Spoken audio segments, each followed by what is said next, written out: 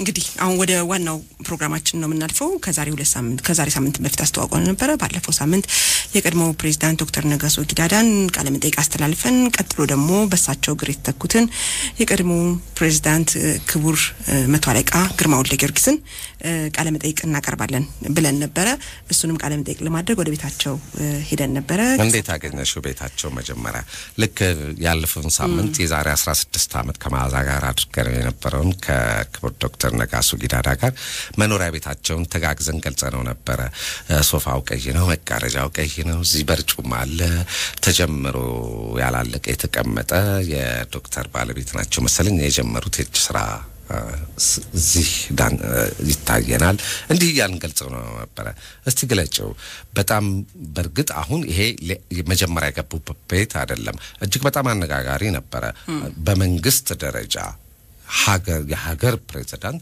ከቤት ሲወጣ በደላላ ቤት ተፈልጎላቸው ለደላላው ሁሉ ኮሚሽን ተከፍሎ ነበር አንድ መኖሪያ ቤት የገቡት እጅግ በጣም የተጋነነ ዋጋ ነበር ምክንያቱም ደሞዛቸው ሲናገሩ እንግዲህ የዶክተር ነጋሶ ጊዳዳ እንኳን 5000 ብር ነበር የሚከፈለኝ ያሉት ያን የገብተውበት የነበረው ቤት ደግሞ የፕሬዚዳንትነት ዘመናቸውን አገልግለው ማለት ነው ወደ ሩዋንዳ አካባቢ ነበር ቦሌ ሩዋንዳ አካባቢ እዛ ሄደን ስንመለከተው የነበሩበት ቤት እንደማንኛውም መደበኛ ኢትዮጵያዊ ህይወት ነበር አኗኗራቸው መካከለኛ ገቢ እንዳለው እንደዛ አይነት ቤት ነበር የሚያፈስ ጣራው የሚያፈስ እንዳውም ትንሽ አትክልት ቦታ ያላት እንደዛ አይነት መጠነኛ ግቢ ነበረች በኋላ ደግሞ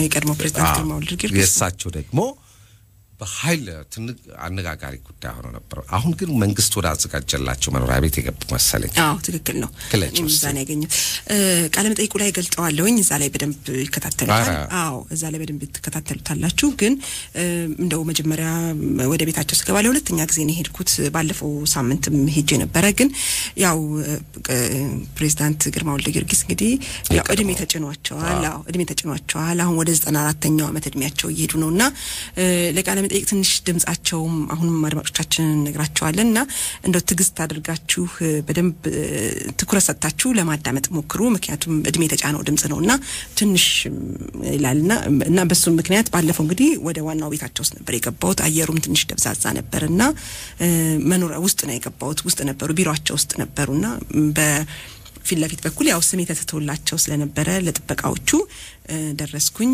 ስሜን ነገርኩኝ የመጣሁበትንም ፕሮግራም ተናገርኩኝ ስሜ ተጽፎ ተቀምጦልኝ ነበር በስልክ ደውዬ ነግራቸው ስለነበረ እንግዲህ ለቀድሞ ፕሬዚዳንት ግርማ ወልደጊዮርጊስ በዚህ መሰረት መንግስት ያቆመላቸው ሰራዊት ጥበቃ አለ ጥበቃውም ስሜን አይተው አስገቡኝ ትሁቶች ናቸው በጣም ጥበቃዎቹም በጓሮ በኩል ነው ያስገቡኝ በጓሮ እንደዚህ በዋናው መግቢያ ሳይሆን በጓሮ በኩል ነው የገባነው በጓሮ በኩል ትንሽ እንደ ቢሮና የጸሐፊ እንግዳ መቀበያ የሚመስል ነገር ክፍል አለ እዛ ውስጥ አንዲት ወጣት ልጅ ነበረች ቆይ እንዲያረፈኝ ማልበል አለችኝ ነገርኳት ስሜን ገባለችና ያው ክፍት ነው ገባለችና ወደ ውስጠኛው ክፍል አንድ ሳሎን እንደ ሁለት የተከፈለ ነገር ይመስላል ገባለችና ነገረቻቸው ከዛ ትግባ ተባልኩኝ ገባሁኝ እንግዲህ አይተዋል ፎቶግራፉን አሳይቻለሁ ሽክ ብለው የተቀመጡት ከነክራባታቸው ከነሜዳሊያዎቻቸው ከነኒሻኖቻቸው ኮት ላይ ከሚደረጉ ኒሻኖቻቸው የተቀመጡት ቴሌቪዥን ተከፍቷል የተከፈተው ቴሌቪዥን ላይ እንደውም የሊዮኔል ሪች ክሊፕ ነው ይታይ የነበረው ዘፈን ነውና ልክ እንደገባው እሱን ሙዚቃ ድምጹን ቀነሱት አጠገባቸው ትንሽ የሶኒ ባላንቲና ሬዲዮ ተቀምጣለች ያው ሬዲዮና ቴሌቪዥን እንደሚያዳምጡ ገባኝ ማአት ናሽናል ጂኦግራፊ መጽሐፍቶች አሉ እሱን በጣም እንደሚወዱ ነግረውኛል እሱን እንደሚያነቡ ያስታውቃልና አንዲት ፋንታ ግማሽ ሆና የተቀመጠች ፋንታ አጠገባቸዋለች ይሄን ነገር ለምን ቺን ፋንታ ለምን ጠቀስኳት በድጋሚ አሁንም ባለፈው ሳምንት ለድጋሚ ቃለ መጠይቃችን በድምጹ ምክንያት ትንሽ ተጎርቶ ስለነበረ ቃለ መጠይቁ ለመተላለፍ አልበቃምና እስቲ አሁን ደግሞ የተሻለ መሳሪያ በሚል ይዤ ሄድኩኝ ድምጽ መቅጃ መሳሪያና ሲሄድ ሁለተኛው ላይ ውጭ ነው ያገኘዋቸው ፀሐዩ ቆንጆ ነበር የጧት ፀሐይ በደንብ ወጥቶ ነበር ቅዝቃዜውን ቀንሶ ስለነበረ ይሄን የመሰለ ፀሐይ ማስኖር ቤት ውስጥ አልታሸግም ምን ያሉኝና ውጭ ያሰሩት ጎጆ አለ ግቢ ውስጥና እዛ ጎጆ በር ላይ ነው ቁጭ ያሉትና ያቺው ፋንታ ጠርሙስ አነስ ግማሽ ሆኖ አጠገባቸው ተቀምጧል ራሷ ማለት ሳይሆን የፋንታ ካጠገባቸው አይርቅም ለማለት ነው እሱማ ከሳምንት በኋላ እኮ ነው የልኩተሪ ማለት ሌላ ይሄ ፋንታ ካጠገባቸው አይርቅም ለማለት ፈልጌ ነው ያው ከጤናቸው ጋርም በተያያዘ ነውና ፋንታ አጠገባቸው አለች እሳቸው ካሉ ካጠገባቸው ያቺ ፋንታ አለች ማለት ነውና እንዲህ ነው ያገኘኋቸው ኖርማል የሚባል ቀለል ያለ ቤት ነው ያንድ ሀብታም ወይም የኢትዮጵያ ሀብታም በጣም የተጋነነው ሳይሆን እንደው ጨዋ ሀብታም ልበል እንዴት ልበል ባለግ ያለው ሀብታም እንዴት ነው እንዱ በየቤቱ ጀታ በወርቅ በአልማዝ የቧንቧ መክፈቻ የመታጠቢያ ቤት በወርቅ የምሬን ነው እንደዛ አሰሩ ሀብታሞች አሉ ይባላል ቅድም ያለ የድንጋይ ቤት ቆንጆ የሚያምር ቅርጹ የድሮ ቪላ የሚመስል አይነት ነገር ነው ግቢው በጣም ሰፊ ነው አጸዱ በጣም ያምራል አረንጓዴ ነው ዋናው ቤት እና ከጎኑም ደግሞ እሱም ይመሳሰል ቀለል ለአይን የማይከብድ ለነዋሪም የማይከብድ አይነት ቤት ነው ቀለል ያለ ድንጋይ ቤት ነው ከጎኑም ተመሳሳይ ነገር አለ ከጀርባውም እንደ ሰርቪስ ሆኖ ደግሞ በጓሮ አለ የገባውት እንግዲህ ከጀርባውም እንደ ሰርቪስ ሆኖ ደግሞ ልክ እንደዛው አይነት ተመሳሳይ ቤት አለ አንዱን የማይጣረስ አካባቢው የሚመስል አይነት ቤት ነው ከዛ ከፊት ለፊት ግን ሲገባ ሁለት ጎጆ ቤቶች አሉ በሲዳማ ባህላዊ ቤት የተሰራ በቀርካ የተሰሩ ቤቶች አሉ እዛ ላይ የመጀመሪያው ላይ የሰላም አዳራሽ ይላል አንደኛው ላይ ደግሞ ቤተ መጻሕፍት ይላል እና ስለነሱም አውርተናልና አዳምጡት አድማጮቻችን እንግዲህ የተለያዩ በዛሬው ጉዳይም ላይ በሄድንበትም ጉዳይ ላይ ብቻ ሳይሆን ከሳቸው የህይወት ታሪክ እንግዲህ ከ1917 ነው የተወለዱት ከ1917 ጀምሮ ጣሊያን ዘመን አይተዋል ከዛ በኋላ አፄ ኃይለ ሥላሴን ጊዜ አይተዋል በደርግ ዘመነ መንግስት ውስጥ አገልግለዋል ከዛም በስተመጨረሻ በኢህአዴግ ዘመነ መንግስት ውስጥ እንደዚሁ አገልግለዋልና የተለያዩ ነገሮች ሀገራችን ላይ ሲቀያየሩ ነበሩ በ1917 ከተወለዱ በኋላ ጣሊያን ኢትዮጵያን በገዛበት 17 አሁን ወደ 94 እየሄዱ ነው እድሜያቸው ማለት ነውና ጣሊያን ኢትዮጵያን በወረረበት ጊዜ ወላጅ አባታቸው ጋር ሆነው ወላጅ አባታቸው ይዟቸው ዘምተዋል ይዟቸው ሄዷል ዘመቻ ሲጠሩ ወላጅ አባታቸው እሳቸው እንግዲህ አዲስ አበባ ነው የተወለዱት እሳቸውን ገጠር ሶዶ ላሉት ለአባታቸው አባት ወስተው ሲሰጧቸው ይሄን እንግዲህ ያው በድምጽ ስለተጎዳ ይቆራረጥ ነው ምነግራችሁና በ1917 ማለት እዚህ ጣሊያን በገባ ጊዜ ዘመቻ ሲጠሩ ወላጅ አባታቸው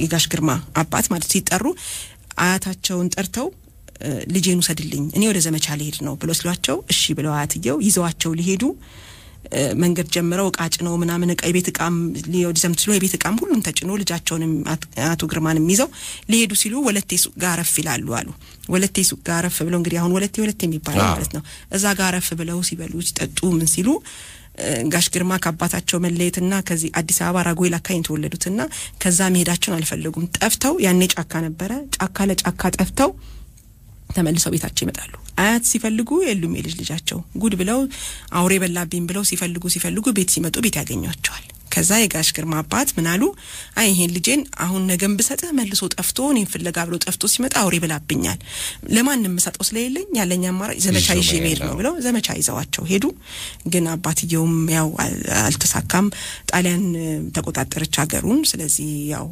ገቡ ታመሙ እንግዲህ እሳቸው እንደሚሉት ከሆነ በመርዝ ነው አባቴ ታመመው መርዝ አብልተዋቸዋል ጣሊያኖች ይባላል አሉ ሞቱ ከዛ እንግዲህ ፕሬዚዳንት ግርማ የቀድሞ ፕሬዚዳንት ምንድነው ያደረጉት መተው ነበር አዲስ አበባ ይሰሩ ነበር መጀመሪያ ሸክም ሁሉ ሰርተዋል በሸክም ለጣሊያኖች ሚግሬሽን በሚሰራበት ጊዜ ተሸካሚ ሆኖ ሰርተዋል ይሄ ሚግሬሽን የተሰራውን ህንጻ ወለል ንጣፍ ላይም ካንድ ጣሊያናዊ ሊሬ የከፈላቸው ደሞዝ የተቀበሉ በሱም ሰርተዋል የጅሙያ እንቁላል ከሀገራቸው ያመጡ ሸጠዋል በጣም ብዙ ነገሮችን ሰርቷል ከዛም አልፈው ደግሞ ወታደር ሆነዋል ሲቪል አቪዬሽን አየር ኃይል ሰርተዋል ሲቪል አቪዬሽን የኤርትራ እርቅ ኮሚሽን የመንገድና መገናኛና ትራንስፖርት ሚኒስትር የፓርላማ ፕሬዚዳንት ይሄ ሁሉ አገልግለው እንግዲህ መጨረሻ ራስ ብሔር ሆኖ ነው እንግዲህ ያቆሙት አሁንም አላቆሙም የተለያዩ ስራዎች ላይ እየሰሩ ነው እስቲ ከሳቸው ጋር ወዳደረግነው ቃለ ምልልስ እንሂድ አድማጮች ለድምጹ ጥራትና ለንግግሩ እንግዲህ መጀመሪያም ነግረናል እድሜ ተጫናቸው ስለሆነ ትኩረት ሰጣችሁ ብላችሁ አድምጧቸው እንላለን እንደምን አደሩ ደህና ኖት አሁን ሳይወት ይታያል። ጥሩ ነው ያሉት። የደራው ጨዋታ አድማጮቻችን እንግዲህ አሁን ያለውት ከቀድሞ ፕሬዚዳንት ግርማ ወልደ ጊዮርጊስ አጠገብ ነኝ ያለውት። ደስ የምትለው የጧት ፀሐይ የሙቁ ነው ያገኘዋቸው። ለቃለ መጠይቁ ፍቃደኛ ስለሆኑልኝ ከልብ አመሰግናለሁ። እግዚአብሔር ይስጥልኝ ይላል። ምን ተጠይቄ አልመለስም ያራቀም እውነት ነው። እንግዲህ አሁን ያገኘሁት መኖሪያ ቤቱት ነው። ወደ ከጦር ኃይሎች ወደ ኮልፌ በሚያወስደው መንገድ ላይ የሚገኘው መኖሪያ ቤት ነው። አትክልቱ በጣም ያምራል። አሁን የተቀመጥንበት በረንዳ ደግሞ የሰላም አይደል? የሰላም አዳራሽ ይባላል። እርስዎ ነው ያሰሩት እዚህ ቤት ከገቡ በኋላ አይደል? አዎ እኔ ያሰራው በሲዳማ ባህል አሰራር ነው የተሰራው አይደል? አዎ ቀርከሃ ነው ማቴሪያሉ። ቀርከሃ ምንም ሳይገባበት ሲዳማ አርት በሲዳማ ሰዎች የተሰራ ነው። እነሱ መጥተው ሰርተው ሊሄዱ ዛጋም ካጠገቡም አንድ ሌላ ቤት አለ። ያኛው ዲጂታል ላይብረሪ ነው። የተሟላ ሞደርን ላይብረሪ ነው። ያለው መጽሐፍ ዳውንሎድ ለማድረግ የሚያስችሉ ኮምፒውተሮች አሉበት እና ለኮሚኒቲው አገልግሎት ላይብረሪ ነው። መጽሐፍ መጠቀም የሚፈልግ ሰው ገብቶ መጠቀም ይችላል። የቀበሌ ፈቃድ ካገኘና ቀበሌው ከፈቀደለት ይገባል። ለኮሚኒቲው ስለሰራሁት ኮሚኒቲው ነው የሚፈቅደው አባል የሚያደርጋቸው የሚያደርጋቸው። የግቢው አጸድ በጣም ይገርማል። ለአትክልቶች ያሉት ፍቅር መቼ ቤት አወቀ ነው? አዎ አረንጓዴ ነገር ወዳለሁ። እዚህ ቤት ከገቡ ስንት ጊዜ ሆኖት? 3 አመት ሆኖት። ወደ ኋላ እንመለስና ከ4 አመት በፊት እንጀምር። ፕሬዚዳንት ሆነው ቤተ መንግስት በነበሩበትም ጊዜ ቤተ መንግስቱን ክፍት አድርገውት ነበር። አሁንም ያየውት ነገር እሱ ነው። በአሁን ሰዓት በጣም ብዙ ኃላፊነቶች ውስጥ አሉ። ይሄ ሁሉ ኃላፊነት ውስጥ ያለ ሰው ይቅርና ስልካን መልስም ስልካችንን እንዘጋለን። ሰው ለመገኘት በጣም ከባድ ነው። ቀጠሮ ለመስጠት እናስረዝማለን። እርሶ ግን አሁንም አጠገቦት ሆኜ ያየው ነበር። ስልኮት ክፍት ነው። የደወለ ሰው ወዲያው ይነሳለታል። እመጣለሁ ካለ ና ነው። እንዲኖት ሁሉም ይኖሩት እንግዲህ መታወቅ ያለበት ምንድነው? እኔ ከህዝብ አንዱ እንጂ የህዝብ ጌታ አይደለሁም። የህዝብ አገልጋይ ነኝ። ህዝቡን የምፈልገው የማደርግለት ነገር ሲኖር ወይንም ባለበት ቦታ ምክንያት ልረዳው ለመክረው የሚችለው ነገር ሲኖር ነው። ስለዚህ የህዝብ አገልጋይ ስለሆንኩ ወደ ኋላ የምልበት ምክንያት የለኝም። እወቁኝ ደብቁኝም አይደለም። ጊዜ ግን ይበቃል። ጊዜ የሚባል ነገር እኮ እንደሰራሽበት ነው። እንደው ምን ተርፎኝ ምትራው ነገር ሳጣ መጣፍ አለባለሁ። እና ቤተ መንግስትም የነበሩ ጊዜ በጣም ቤተ መንግስቱን ክፍት አድርገውት ነበር። ሁሉም ማየት የፈለገ መጎብኘት የፈለገ እርሶ ማግኘት የፈለገ መስራት የሚፈልገው ነገር ውስጥ እርሶ የክብር አባል ማድረግ የፈለገ ሁሉ የሚገባበት ክፍት አድርገውት ነበር። ትክክል ነሽ። እንግዲህ እዛም ሆኜ የፕሬዚዳንት ስልጣንና የኢትዮጵያ ህዝብ ከፍተኛውን የመጀመሪያ ቦታ ይዤ ብገኝ እግዚአብሔር ፈቃድ ይሄ ሆነው ህዝቡን እንዳገለግል እንጂ የህዝብ በላይ ነኝ ብዬ እንድኮፈስ አይደለም። እዚህ እኔም ፈልግ ተውሎ የትም ቦታ ይመጣል ያገኘኝ ይችላል። እኔም ምክር የምጠይቅም ለእኔ ምክር ለመስጠት የሚፈልግም ደግሞ መጥቶ ለመናገር ይችላል። አብቶች የህዝብ ቤት አደረገው እኮ ይሉኛል። ታዲያ የማን ቤት ነው እላቸዋለሁ። የህዝብ ያልሆነ የማን ቤት ይሆናል? እንደ ቤተ መንግስት እያሉ ወዳጆቹ ጓደኞቹ እንደ ጎራ እንበል እያሉ እንደ ልብ እየመጡ የሚጫወቱበት እንደ ጓደኛችን ወዳጃችን ዘመዳችን ቤት እንረፍለው የሚመጡበት ነበር። ምንም ያገዳቸው ነገር የለም። ወዳጆቼ ሆነው ጠላቶቼ እንኳን አይመጡ ይሆናል። ወዳጆቼ በሙሉ ይመጣሉ። እንግዲህ ምናልባት አንዳንድ የሴት ወዳጆቼ አብረው ይመጡ ይሆናል። ኑሮ ቤተ መንግስት እንዴት ነበር? ባለቤቶስ ነበሩ? ልጆቹና አንዴ ዘመድ ነበረ አብሮት ሚኖር? የወንድም ልጅ ነበሩ? አሁን ማለት የወንድም ልጅ ከኔ ጋር ባለቤቴ መንቅር ጊዜ ያረፈች ልጄ ማለት እዚህ ለከቤተሰብ ጋር ያለሁት። ያኔ ቤተ መንግስቱ ሲኖር መቼም እንደ አባወራ ፕሬዚዳንትም ቢሆኑ መቼም ቤት ነውና አባወራነት አለ። ባለቤቶትም ማወራ ናቸውና እንዴት ነበር ከቤተ መንግስት መኖርም ቢሆን ያው ቤትነት ህይወቱ እንዴት ነበር ኑሮ የሚመራው? ከዚያ የበለጠ ምን ነው ባወራህ አለወራም ነን። ቤተክርስቲያንም እንዳጋጣሚ ሆኖ ልጄ ዛባ ቤተክርስቲያን አሰርቶ ነበር። የጸሎት ቤትም አለን። ኖርማል ኑሮ ነው የምንኖረው። ሰው ኖርማል ቢየስል ሻል ያለ መኖር የሚችል ሰው አይነት ኑሮ ደሞዝዎት ስንት ነበር ያኔ? እኔ ቁጥር አላውቅም። 10 ሺህ ሊሆን ይችላል። ፈርመው ግን ይወስዱ ነበር ደሞዝዎትን ወይስ ሰራተኞቹ ፈርመው ለርሱ ያስረክባሉ? ታዲያ እንዴት ነው ለቤት ወጪ ወይ ለአንዳንድ ነገር ብለው የሚሰጡት ነበር? ኦፍ ኮርስ የሚገዛ እንገዛለን። እሺማ አርሰናል ቤተ መንግስት ከውጭ የገዛን ሁሉ ነገር ሁሉ ነገር ተገዝቶ ሰራተኛ ማለት ሰርቶ ይበላል። እንደው ለራስ ለግል ጉዳይ ግን ሲሆን ወጪ ያረጋሉ። ምን ግል ጉዳይ ይኖረኛል። ሁሉም ያው ወጪ ተሸፈነና እንደው ባንክ ሲቆጥቡ ነበር። ከተረፈኛ ባንክ ይቆጥቡ ነበር። እቺ ለባንክ ተቀመጠ ችግር ጊዜ ይላሉ። ለክፉ ቀን ተወል ለክፉ ቀን ባለቤቶትስ እንደዚህ ያደርጉ ነበር ሳቸው? ሰካሪ በለጠ አክቲቭ ነች። የሃይማኖትን ጉዳይ አክቲቭ ነች። ስለዚህ መስጠት ማመለስ ትችል ነበር። መቼም ስራ ስንይዝ ወይ አንድ ነገር ስንሰራ ለራሳችን ብቻ ለምንኖረው ለሌሎችም ነው የምንኖረውና ለዘመድም አለ ችግር ያጋጥማል እርዱኝ ብሎ የሚመጣ ይኖራል የሚረዳ ይኖራልና እንደው እንደዛስ ያደርጉ ነበር?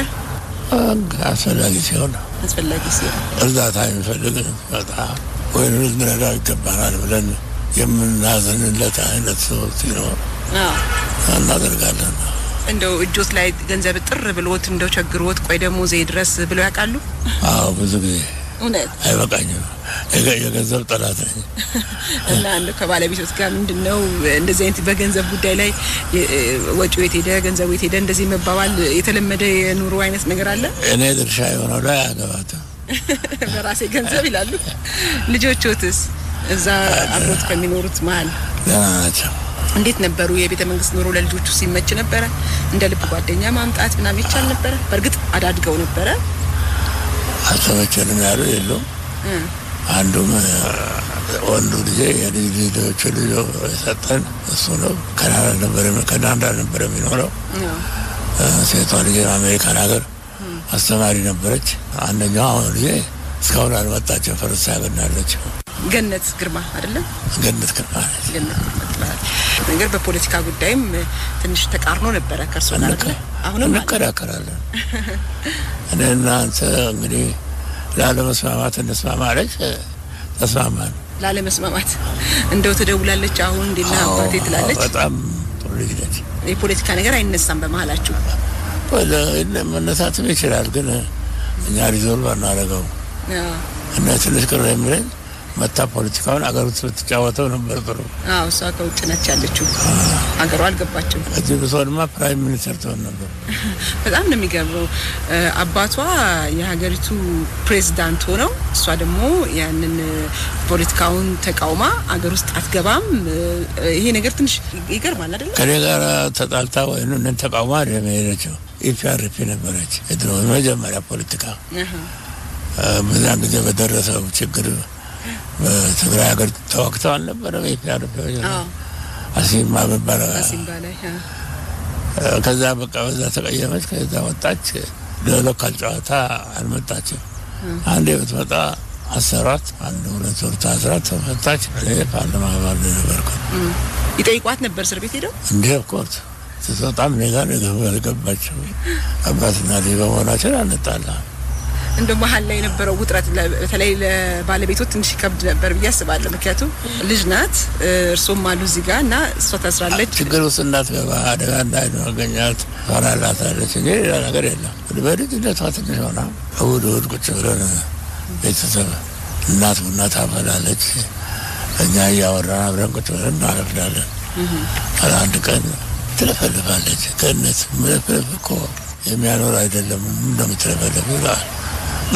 ባይረች በነፍለፍ ያኖራል ያልከኝ ማለት አዎ አንተ ምን እየሰራ ነው? ወጥራው ፓርላማ እንግዲህ መለፍለፍ ነው ስራው። እስከዚህ ድረስ ቻሌንጅ ታደርገኝ ነበር። ወደ ኋላ እስቲ እንመለስና እንግዲህ ወደ ልጅነት ጊዜ እንሂድና እርሶ እንደው ያልሰሩት ያልገቡበት ያልመሩት ያላቋቋሙት ነገር የለም ማለት ይቻላል? ልክ ነሽ። ለህዝብ የሚጠቅም ነገር ካለ ወይንም ንግድም እርሻም ፋብሪካም ያልጀመርኩት ነገር የለም። እንደውም ደርግ ባይወርስ አይኖረው የነት ምን ይረዳው ነበር። ነጋዴው ሆኖ ነበር በስተመጨረሻ ነበር ንግድ። ወታደር ነበሩ? ኮርስ። ከዛ በፊት ደግሞ መጀመሪያ በጣሊያን ዘመን ደግሞ ትንሽ የእጅ ሙያም ጀምሮ ነበር።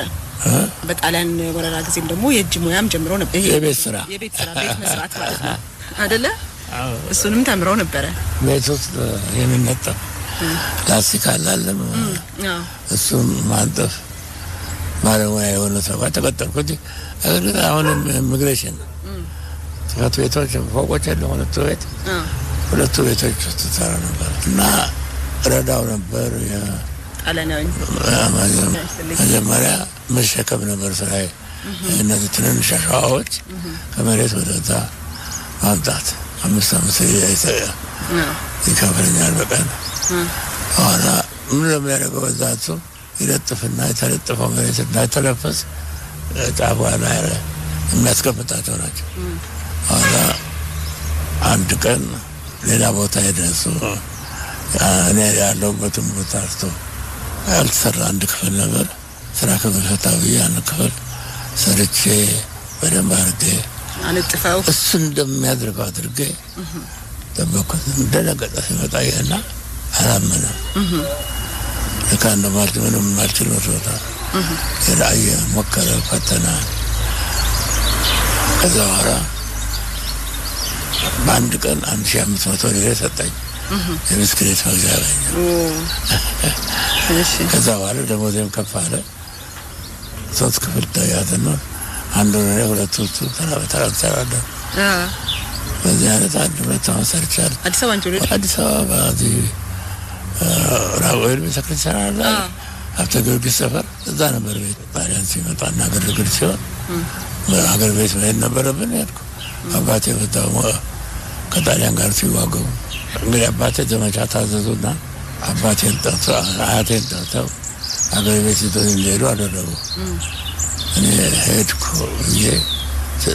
የወረተ ተሰደርስ አያቴ ወንዳ የጠፋው እኔ ጠፋውና ጫካ ቤት ተመለስኩ ዋላ አባቴ ምን አሉ እንዴ ይሄ ልጅ እንደዚህ አውሬ ከሚበላው ከኔ ጋር ሄዶ ጦር ሜዳ ይሞታል ላይ ይዘው ነው ሄደው ግን ይዘው ሳይድ አሸነፉ ጣሊያኖች ሲመጡ አገር ቤት አብረን ገባን እኔ ትምህርት ቤት ፈለጋ አንድ ያከራችን ልጅ አለ አዲስ አበባ የሚኖር ከእሱ ጋር መጣሁና ጣሊያን ትምህርት ቤት ገባሁ እና ብስክሌት ነበረኝ እመላለስ ነበር ምን ነበር የሚሰማውት ያኔ ምክንያቱም ወላጅ አባቶት ጣሊያኖችን እንደዚህ ዘመቻ ታዘው ወጥተው ለመዋጋት ጥረት አድርገው ነበር እሱንም ይዘው ወጥተው ነበር እርሶ ደግሞ መተው የእጅ ሙያ ተምረው የሚሰሩ ነበርና ምን ነበር የሚሰማው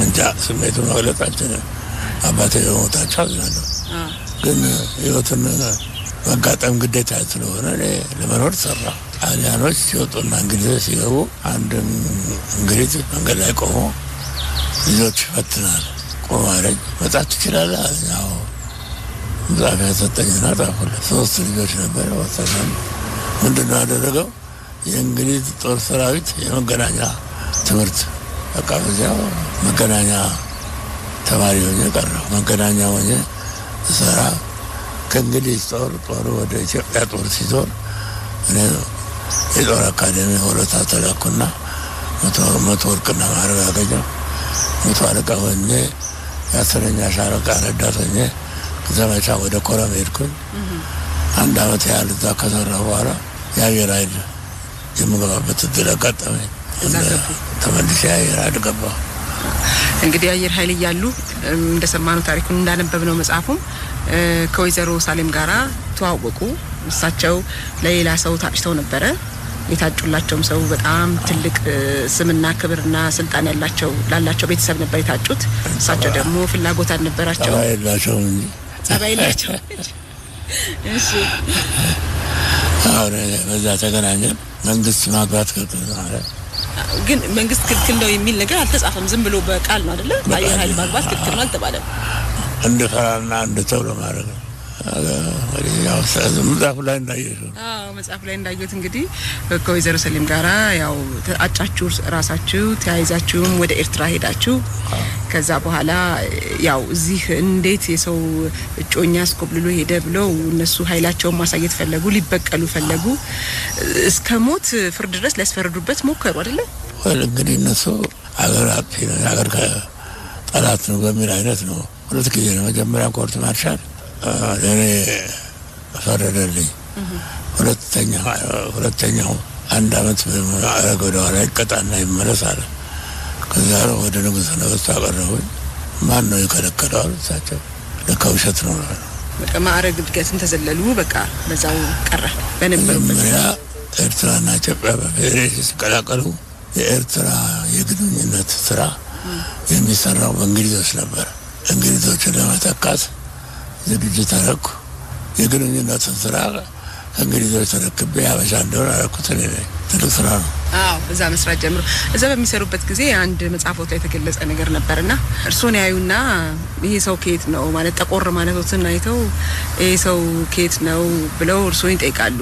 የኛ ሰውን አይነት ነገር በሚል በዛን ጊዜ በነበረው አባባል ማለት ነውና በዛ አያይዘው እርሶን ጠየቁትና በቀለሞትም ተነሳ ባሪያው የሚል ቅጽል ስም ሁሉ ሰጥተውት ነበር። ከዛ ያው በፍቅርም አርጋው ባሪያው ይሉት ነበር። ሁሉም እርሶም አቤት ይሉ ነበር። ያው የፍቅር አጥራስ ነበር ባሪያ መባል ምክንያቱም ለማገልገል ነው የመጣው። ጌቶች አልባልም ባሪያው ነው። ፕሬዚዳንት ሆኖ ቤተ መንግስት ከገቡ በኋላ መቼም የድሮ ወዳጅ ስንጠራራ በቁልምጫም ነው ባሪያውና እንደው ደፍሮ ባሪያው የሚሉት ሰው አጋጥሞ እነዛ ከመጡ እነዛ ወዳጆቼ እንደ ቤተ መንግስት ገብቶ ባሪያው እኔ የፈለኩት ስም ነው። ወዳጅ ስለሆኑ እንደዛ ይሉት ነበር። የበታችነት አይሰማኝም። የአገልጋይ ስም ነው። ከቀድሞ የሀገራችን ፕሬዝዳንት ክቡር ግርማ ወልደ ጊዮርጊስ ጋር አዜብ ያደረገችው ጨዋታ አላበቃም። በሶስት ክፍል ነው ያደረግነው። አጠራ አድርገን የእድሜም ጉዳይ አለ። ታሪኩ በደንብ ወደ እናንተ እንዲገባ ደግሞ እኛም ከመጽሐፋቸው ላይ እሳቸው ጋር ስንጫወት ደግሞ ከነገሩን እየነገርናችሁ አብረን ያዋዛን እንድንሄድ ፈልገን ነው። ከፍላን ተጠናቋል። እንግዲህ እዛ ላይ ባጭሩ ነሳነሳ ያረጉት ነገር ነበረ። ከባለቤታቸው ከወይዘሮ ሳሌም ጳውሎስ ጋራ ስለ መሰረቱት ጋብቻ፣ ስለ ልጃቸው ስለ ገነት ግርማ ያባባል ነበረች። ከዛም ደግሞ አሁን የስራ ተቋሚ ናት እና በዛን ሰዓትም ኢትዮጵያ ውስጥ ገብታ በነበረበት ጊዜ እስር ቤት እንዴት እንደታሰረች እሳቸው እስር ቤት ሄደው ጠይቋት እንደነበረ ትንሽ መቃረኑንም ደግሞ እሳቸው ያገሪቱ ፕሬዝዳንት እሷ ደግሞ የስራቱ ተቃዋሚ ሆኖ እሷ በውጭ እሳቸው እዚህ ሆኖ ያለውን ነገር ምን ይመስላል የሚለውን ነገር አንስተናቸው ላለመስማማት ተስማምተናል። ምን ችግር ለመስማማት ተስማምተናል። እኔ እናትና አባትና ልጅነታችን አይደለም የሚያጥላን የፖለቲካ አቋም ነው። መከራከር እንችላለን። የሚያደንቋትም ነገር አላቸው። ኢትዮጵያ ውስጥ ብትገባ ጠቅላይ ሚኒስትር መሆን የምትችል ልጅ ናት ብለው እንደውም አንድ ነገር ያነሱት ስለልፍለፋው አንድ ቀን ትለፈልፋለች፣ እሑድ ቀን ብላ ታወራለች ቤት ውስጥና በጣም ተናጋሪ ልጅ ናት። በጣም ጥሩ ሀሳቦች አሏትና ገነት መለፍለፍ እኮ ስራ አይደለም ብዬ አልኩኝ። እቺን ያዝ አርጋ መታ መለፍለፍ ስራ አይደለም ነው ያልከኝ አባዬ አለችኝ። አዎ ብዬ ስላት አለ ታዲያ አንተ ምንድነው የምትሰራው ብላለችኝ። ፓርላማ መለፍለፍ ብቻ ነው ማለቷ እኮ ነው ብለው ስቀዋልና እነዚህን ጨዋታዎች ነበር በክፍል አንድ ያስደመጥናችሁ። ክፍል 2 ይቀጥላል። ከዛ በፊት ግን ድሮና ዘንድሮ ከተሰኘው መጽሐፋቸው ላይ ከባለቤታቸው ከወይዘሮ ሳሌም ጳውሎስ ጋራ እንዴት እንደተገናኙ የሚገልጸውን አንቀጽ ደረጃ ያቀርብልናል። ትዳር የመያዝ ፍላጎቴና ችግሮቹ ነው የሚለው። የአየር ናቪጌሽን ኮርስ ጨርሼ አስተማሪ መሆኔ ረጋ ህይወት እንዲኖረኝ ከማድረግ ባሻገር ትዳር የመያዝ ፍላጎቴን አነሳሳው። እናቴም ሳይቀሩ ቶሎ ሚስት እንዳገባ የሚገፋፉኝና የሚያስቸግሩኝ ተደማምሮ ስራ ከተያዘና የተወሰነ ገቢ ከተገኘ በኋላ ትዳርን ይዞ ጎጆ መቀለስ መልካም መሆኑን አምኜ በሐሳቤ ገፋውበት። ማን ትዳር ትሆነኝ የሚለው ደግሞ ሌላው ፈተና ነበርና ስወጣ ስገባ መምረጡን ተያያዝኩት። በመጀመሪያ አይኔና ልቤ ያረፈባትን ልጅ ጠየቅኩ። በልጅቷ በኩል ፍቃደኝነቱ ቢኖርም ለወታደር ልጃችንን አንሰጥም የሚለው የልጅቷ ቤተሰብ መልስ የመጀመሪያ ምርጫዬን ገታው። አረቅ ወላድ በድባብ ትሄድ ብዬ ምርጫዬን ቀጠልኩ። ለሁለተኛ ጊዜ መረጥኳት ልጅ ከኔ ቀድሞ ሊያገባት የጠየቀ ሰው ቢኖርም ሰካራም በመሆኑ አላገባም በማለቷ እምቤ ማለት መብት የለሽም በግድ ታገቢዋለሽ ተብላ ጉዳዩ ፍርድ ቤት ድረስ የደረሰ መሆኑን ሰማሁኝ። እሷን ማግባት እርሷን ነፃ ማውጣት መሰለኝ። ትግሏንም አደነቅኩ። ከጠላችው አውሬ እጅ አውጥቼ የኔ የማድረግ ስሜት በረታብኝ። በመካከላችን መዋደድ ከተፈጠረ የመብት ረገጣውን በጋራ እንወጣዋለን ብዬ በቁርጠኝነት ተነሳሳሁ። ተፈላልገን ተዋህደን አንዶንን በመጨረሻም እሷ እኔም እሷን ያለ ታዛቢ ተጫጨን። ለያገባት የፈለጋት ሰው ቤተሰብ በአፄ ኃይለ ሥላሴ የስልጣን መንግስት ውስጥ ትልቅ ቦታ የነበራቸው ያቱ ተፈራ ወርቅ ኪዳን ወልድ የግቢ ሚኒስትር ነበሩ። ያኔ የወንድም ልጅ ስለነበር የመተጫጨታችን ወሬ በመሰማቱ ችግር ጓዙን ጠቅሎ ወደኔ መጣ ከኔ አልፎም ችግሩ መስሪያ ቤት ደረሰ ከለታት አንድ ቀን በስራ ላይ ያለው የአየር ኃይሉ ሌዘን ኦፊሰር የነበሩት ኮሎኔል አሰፋ አጀነ በኋላ ጀነራል ወደ ቢሮአቸው ጠሩኝ ስማ የአየር ኃይል መኮንኖች ሚስት ማግባት አይፈቀድላቸውም ሚስት ለማግባት የምታደርገውን ጥረት ብትገታው ይሻላል ንጉሠ ነገሥቱ ሳይፈቅዱ ማግባት አይቻልም ለማግባት ከፈለክ ከንጉሠ ነገሥቱ ፍቃድ ማግኘት አለበት አሉኝ ጀነራሉ ያሉኝን በመቀበል ከማግባት የሚከለክለኝ ኃይል ሊኖር አይችልም ብዬ ፍቃድ ከንጉሠ ነገሥቱ ለማግኘት ከደብረ ዘይት ገስግሼ አዲስ አበባ መጣሁ ቤተ መንግሥት ደርስ ግርማዊነታቸው አለመኖራቸውና በክረምቱ ምክንያት ለእረፍት ወደ ሐረር መሄዳቸው ተነገረኝ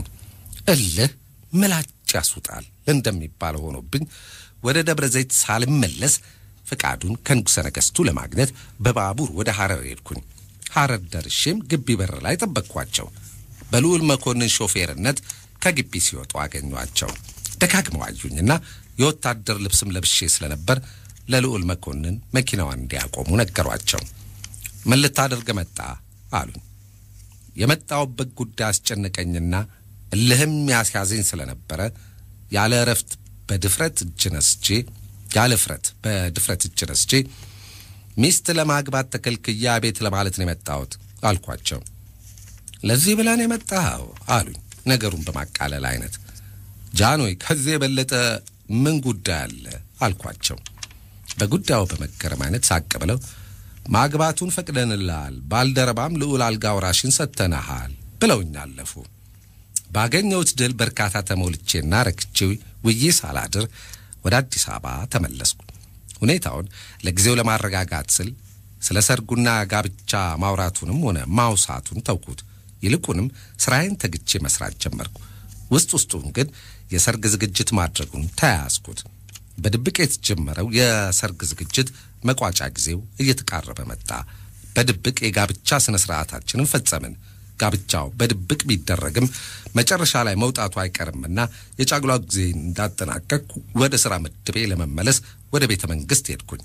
ያላሰብኩት ጉዳይ አጋጠመኝ ወደ ስራ የመመለስን ጉዳይ መፍቀድ የሚችሉት ኮሎኔል ሆሮይዘን ስለሆኑና እሳቸውም በአሁኑ ጊዜ ወደ ስዊድን ስለሄዱ እስከዛው ድረስ ጠበቅ ተባልኩኝ ኮሎኔሉ ከስዊድን የሚመለሱት ከ7 ወራት በኋላ መሆኑን ስሰማ ተስፋዬ ተሟጠጠ ስራ ሳይሰራና ደሞዝ ሳይኖር ሚስት አግብቶ የሚበሉት ማጣት ብቻ ችግሩ አይኑን አፍጦ መጣ ደጅ ጥናቱም ማቆሚያ እንደማይኖረውና ችግሬ የሚብስ መሆኑን ተረዳው ባለስልጣኖቹ በሙሉ እየተረባረቡብኝ መሆኑ ገባኝ የአየር ኃይል ማብረር ቀዴ ቀርቶ የባለስልጣኖችን ዱላ ለመሸሽ እኔው ክንፍ አውጥቼ ለሚያበረን ሽሽት ተዳረኩ የኢትዮጵያ መንግስት እንደራሴ ሆነው በኢየሩሳሌምና በጆርዳን ተሾመው ከነበሩትና በወቅቱ በርካታ ቤተክርስቲያኖችን ካሰሩትና እንዲያውም የመጀመሪያው የኢትዮጵያ አምባሳደር በውጭ ሀገር ተብለው ሊጠቀሱ ከሚችሉት ከአቶ ጳውሎስ መርአመኑ የምትወለደው ባለቤቴን ወይዘሮ ሳሌም ጳውሎስን በድፍረት ከህግ በላይ ሆነው በጉልበት ካላገባን የሚሉት ግለሰቦች ጋብቻው ስላልተሳካላቸው ብቻ ከስራ ውጭ አድርገውኝ ትዳሬን ለማፍረስና እኔንም ለማሰቃየት ወጠኑትን የመጀመሪያ ምዕራፍ እኩይ ዓላማ ተግባራዊ አደረጉ በኢየሩሳሌም ተወልዳ ያደገችው ሳሌም ጳውሎስ ወደ ኢትዮጵያ የመጣችው ከአባቷ ሞት በኋላ ነበር ሙሽራዋ ሳሌም ባልና ችግር ባንዴ አገባች ከጋብቻ በፊት የጀመራት ችግር አግብታም አልለጃት አለ ትናንት እሷም በቀጥታ ሲያስቸግሯት የነበሩትና ሳታፈቅር ለትዳር ለልጃችን ካላጨንሽ የሚሉት ቤተሰቦች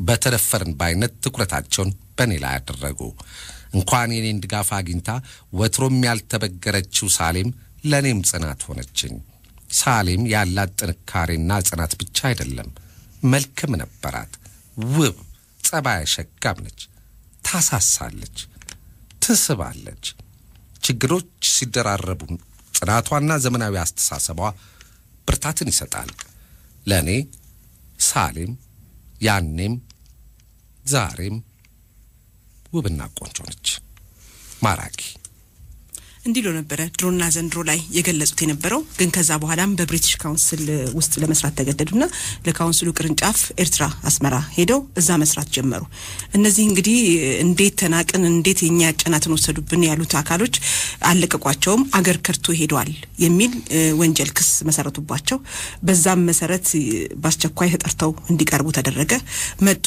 ኮርት ማርሻል ተቋቋመ ለሳቸው ለፍርድ ቀረቡ እስከ ሞት ፍርድ እንዲፈረድባቸው ጠየቁ ግን ዳኞቹ ሚስት ለምን አገባህ ነው ወይ ሲባል አገር ከርተሃል ነው ያገር ክዳት እንዳልሆነ ተጣራ ታዲያ ሱራባው ወይ ተባለ ግን ከዛ በኋላ ደግሞ እንዴት ያየር ኃይል ባልደረባ ሆኖ ማግባት አይችልም የሚለው ነገር ነበር ሌላው ፈተና የሆነባቸው የነበረው ይሄን ነገር ሙሳኔያቸው ሲጉላለው እሳቸውም ሲቸገሩ ወይዘሮ ሳሌም ደግሞ እዛ አስመራ ናቸው ያሉት ነፍሰ ጡር ናቸው የ7 ወር ነፍሰ ጡር ናቸው በጣም ችግሩ ተባባሰ መጨረሻ ላይም ሄዱ አጼ ኃይለ ሥላሴ ጋር ሄደው እጅ ነሱ ጉዳያቸውን አቀረቡ እንዲህ ጊዜ ማን የከለከለው ማግባት ብለው ነው ያሏቸው እንደዚህ ተብያለሁ ብለስሏቸው አይ ፈቅደንልሃል አግባ ያየር ኃይል ባልደረባ እንደውም ቢያገባ ወታደር ቢያገባ ነው ጥሩ ኃላፊነት ይሰማዋል የልጆቹንም ሀገሩን ይወዳልና ለምንድን ነው የተከለከለው ብለው በይፋ ፈቀዱላቸው ያኔሳቸው በይፋ ደግሰው ተጋቡ ከዛም እንግዲህ 5 ልጆችን አፈሩ ማለት ነው ይሄ ነው ታሪካቸው ወደ ክፍል 2 ደግሞ እንሂድ እንግዲህ ከባለቤቶት ጋር ልጆችን አፈሩ ከዛም አዲስ አበባ መቼም በአፄ ኃይለ ሥላሴ መንግስት ውስጥ ከዛም ደግሞ በደርግ ዘመነ መንግስት ውስጥ ከዛም ደግሞ አሁን በኢህአዴግ አገልግለዋል ከሶስቱም ከኃይለ ሥላሴ ከደርግና ከዚህ እጅግ የሚጠሉት እና እጅግ የሚወዱትን አንድ ነገር ምረጡ ቢባሉ እምወደው ማደንቀው ምጠላው ብለው ሊነግሩ ይችላል በተለይ የምወደውና በተለይ ማደንቀው ሳይሆን ኃይለ ሥላሴ መንግስት አልጠላም ነበር ምክንያቱም በሳቸው ጊዜ ነው ተመርጬ ፓርላማ ገብቼ ትልቅ ሰው ሆነ የቻልኩት ከሳቸው ጋር እንደ አማካሪ እንደ ህዝብ እንደራሴ ጭቅጭቅ ነበር ከራከል ነበር እንደውም ቶሎሬት ያደርጉኝ ነበር እሳቸው ጥሩ ጊዜ አሳለፍኩት የሚገርምሽ ነገር ነው ደፍራቸው ነበር ግልጻቸው ያዱኛል ከደርግ ጊዜ ደግሞ አማካሪ ሸንጎ ገባው ተመርጬ ከአማካሪ ሸንጎ በኋላ ደግሞ የኤርትራ የሰላም ኮሚሽነር አደረጉኝ ከዛ በኋላ ኤርትራ ደግሞ የትራንስፖርት የመገናኛና የልዩ ችግሮች ኮሚቴ ሊቀመንበር አደረጉኝ በጣም ብዙ ስራ ሰራሁት ያኔ ነው ምክንያቱም በመስኮብ አውሮፕላኖች ሄሊኮፕተሮች በኔ ነበር የሚታዘዙት ከመንግስቱ ኃይለማርያም ጋር ያከብረኛል የኤርትራ የሰላም ኮሚሽነር ያደረገኝ እኮ እሱ ነው እንዴ ነበር እንደው በግል እንደው ስለሱ የሚሉት ነገር ችግር የለም ይሄን ያቅርብ አይደለም ግን በማገኘው ጊዜ አስቸገርነው ይለኛል እንደው አንዴ መቀሌ መጥቶ እኔ ከአስመራ መቀሌ ለስራ መጥቻለሁ መቀሌው ሙሉጌታ አጎስ ለቀንበሩ ይመጣሉና ዛሬ ባይሄዱና እዚህ ያገኘው ጥሩ ነው አለኝ እሺ አልኩና እሱን ለማስደሰት ሲወርድ አውሮፕላን ማረፊያ ጠበቅኩት የመቀሌዎቹ ሰዎች እንደዚህ ተሰልፈዋል እኔ ለብቻዬ የአስመራ ሰው ከዚያ ያገባኝ የዛ ቆሜ ያለ ከአውሮፕላን ጣና እንዲህ ብሎ ለነሱ ወደ እኔ መጣ በዚህ ዕድሜው አስቸገርነው አይደል እሺስ ምን እናድርግ የሀገር ጉዳይ ነው ምናምን ብሎ ያ ሁሉ እዛ አካባቢ ያለው ሰው ለካስ ተራማጅ ናቸው ተራማጅ አድርጎኝ ሄደ እና ጥሩ ነው ያለው ጥሩ ጊዜ ነበራችሁ ምንም ችግር አልነበረም በኢህአዴግ ደግሞ ሳድ እንደገባን ችግር የለኝም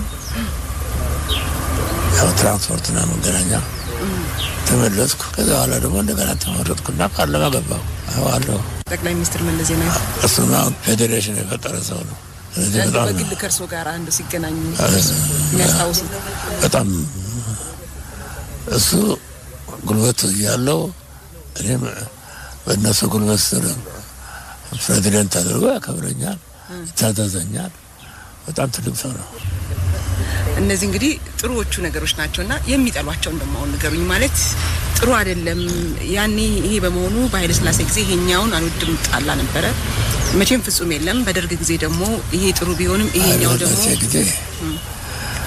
የጅራፍ ህግ ነበር አስቀረውት ነኝ የጅራፍ ህግን አስቀርተዋል ኢትዮጵያን ፓርላማ ያለ ፓርላማ አባል እንድትሆን ያደረኩ ነኝ። ጥሩ ነገር አደረኩ ይምራው እርሻ ነበረች ጥሩ ነበር። የለቅሶንም ህግ አውጥተው ነበር ባይል ስላሴ ጊዜ የቀብር ወለተ እንኳን ያጋራውጣም ግን እንዲወጣ አድርገው ነበር። ምንድነው የሆነው? መኮንነሸት የሚባል የጠቅላይ ግምጃ ቤት ስራ አስኪያጅ ነው። ጥሩ ሰው ነው በጣም እኔም ወደዋለሁ። ጠቅላይ ግምጃ ቤት የገንዘብ ሁሉ ባለቤት እሱ ነው። እሱ የሞተለት ጊዮርጊስ ነው ቀብሩ። በ4 ሰዓት ይቀበራል ተብሎ ተዋወጀና ሄደ ቀብር። በ4 ሰዓት የተባለው በ11 ድንጋዩ አልሰበር ብሎ በ11 ሰዓት ነው የቀበርነው። የሚገርምሽ ነገር ነው ያ ሁሉ ሰው ከንጉሠ ነገሥቱ በስተቀር ቤቱ ቢሮ ያለ የለም። እሳቸውም ቢሆን አልሰሩ ምክንያቱም ረዳት የላቸውም። ደግሞ ህዝቡ ከየቦታው ይመጣው ችሎት ይመጣው ምን ይመጣው ባላገር ኃላፊዎቹ እነዚህ ናቸው። ስንገላታ ውለዋል ማለት ነው። ሰው እነሱ ሙሉ ቀብረዋል። አንድ ሰው ስለሞተ ለምን አስፈለገ? ቤተ ክህነት ሄድኩና የቤተ ክህነት ስራ አስኪያጅ ነበረ። አንድ ነገር አታደርገውም ያልኩኝ ጥሩ ሀሳብ ነው አሉ። ጠዋት የሞተ እንደሆነ ከ7 ሰዓት እንዲቀበር ከሰዓት በኋላ የሞተ እንደሆነ 11 ሰዓት እንዲቀበር የመንግስት ሰራተኛ ስራውን ሲሰራ ውሎ መጨረሻ እንዲሄድ ከስራ በኋላ ህዝብን አገልግሎት እንዳይተጓጎል ለማድረግ ነው። ቀናውት ያው እስካሁንም ድረስ ማለት ይቻላል የቀብር ስነ ስርዓቱ ይሄንን ይመስላል። ይሄን ተከትሎ ነው እስካሁን ድረስ ጊዜ ያተርፋል። በጣም ጥሩ ነው። ጊዜ ያተርፋል። የጅራፍ ህግስ ሙሉ ነው። በጣም ባለስልጣኖችን ያዋረደ ወይ በመጥፎ ሁኔታ ተናገረ ይደረፍ ነበር እስከ 45 እንደነሸራው የረዱን አለቃ አይነኩሉ የሚባሉ አማካሪ ናቸው። ለመሆኑ አሉ ንጉሥና እግዚአብሔር ካልተሰደበ ማን ሊሰደብ ነው? የበላይ የላቸው ይግባኝ አይባልም። ሲቸገር ሲጨነቅ አንዳንድ ልብ ሲለው ሁለቱንም ይሰልባሉ። ታዲያ ወዶ ከህዝብ ጋር ግብግብ ይገጥማሉ። ይህን ህግ ለማውጣት የፈለጉት እነዚህ የከተማ ወረበሎች ህዝቡን ለመጨቆን እንዲፈልጉ ነው ሚኒስትሮችን ንጉሱን ከእግዚአብሔር ጋር ከፍ አድርጎ ጉዳዩን አሰማ ማለት ነው። እና የኢትዮጵያ ህዝብ ጨዋ ግብረ ገብ ታላቋን እትዬ ታላቁን ጋሼ የሚያከብር ወይ ባለጌ ያልሆነ ጨዋ ነው። እዚህ ህግ አያስፈልግምና ይሰረዛሉ። ሰረዝ ነው ይሄ ተሰረዘ። በኃይለ ሥላሴ ዘመን እንደው ይሄ ነገር በጣም ያስጠላኝ ነበረ። ለኔ አልወደውም ነበረ፣ ያናደኝ ነበር የሚሉት ወልመናደኝ ነገር ሁሉ ተናድጄ አልተውኩም። ያሸነፍኩ ነው የመጣሁት። ግን ደስ ይለኝ ነበር እሳቸው ስስታም ባይሆኑ ስልጣናቸውን ዲክቴተር መሆኑ ቀርቶ ኮንስቲቱሽናል ሞራልክ ቢሆን ኖሮ ጥሩ ነበር። በጣም ብለሰው ናቸው። ጥሩ ያስተዳድራሉ። ህገ መንግስት አንድ ብለው ለህዝብ የሰጡት እሳቸው ናቸው። ዝም ብሎ እንደተራሩት አልነገሱም። ህገ መንግስት ለህዝብ ሰጥተው የሚሾሙ ሴናተሮች የሚመረጡ እንደራሴዎች የሚመሯቸው የመንግስት አቋም ሰርተው ነው። ምን ይደረግ አልሆነላቸው። እሺ በደርግ ጊዜስ የሚጠሉት? በደርግ ጊዜ ነው የመጣው ነገር ምንም አልነበረም። የህዝብ እንደራሴ አገሪቷ እኮ በሙሉ የመሳፍንቶች ነበረች። ህዝብ መሬት አልነበረው በገዛ ሀገሩ። ግማሹ ጋሻ መሬት ማተጋሻ መሬት አንዳንዱ ግዛቱን ሁሉ ርስት ያደረገ ነው። ያንን ደርግ በአንድ ብሎ ነው ያለው። በአንድ ብሎ ያቆረጠው አገሪቷን የህዝብ ያደረገው ደርግ ነው። የእርሱም ተወርሶ ማለት ነው። እኔ በቃ ነው የእርሱም አብሮ ተወርሷል። ለብቻ አልደረግ ለኔ ተስማምቼበታለሁ። እሺ በኢህአዴግስ የሚጠሉት? በኢህአዴግ ሌላ እሱ አዲስ አይነት ዳይሜንሽን ነው። ምንድነው አዲስ ያደረገው?